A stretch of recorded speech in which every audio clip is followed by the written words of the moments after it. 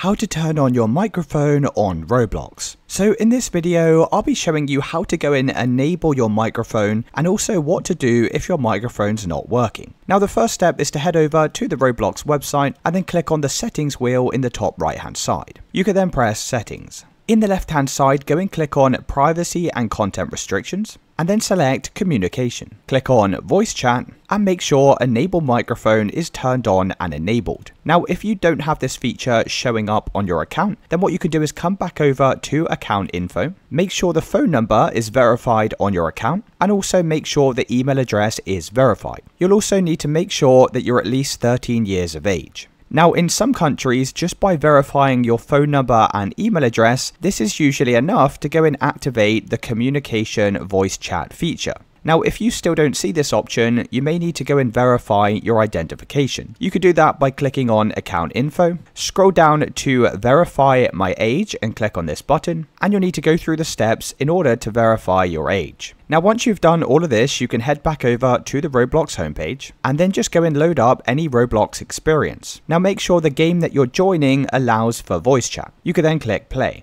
Once you're inside of a game, click on the Roblox icon in the top left hand side and select settings. You then need to scroll down to input device and make sure you have your external microphone selected. So mine is this Yeti stereo microphone, and also make sure the volume and the party voice volume is turned up. You can then close out of your settings, click on the microphone icon in the top left hand side and make sure your microphone is unmuted. So when the microphone symbol looks like this means it's unmuted and you're ready to start talking. So that's how you turn on your microphone in Roblox. Let me know in the comments if you found this video helpful.